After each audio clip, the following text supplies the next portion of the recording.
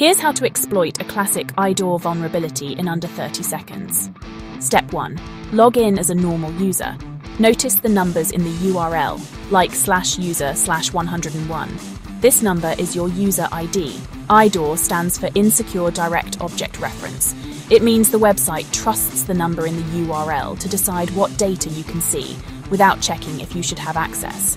Step 2. Change the ID to something else, like 102. If the page loads someone else's data, that's an IDOR. Why is this dangerous? Attackers can access, change, or even delete other users' information just by guessing IDs. Think of it like using your hotel keycard to open someone else's room. If the doors aren't checked properly, anyone can get in. Boom!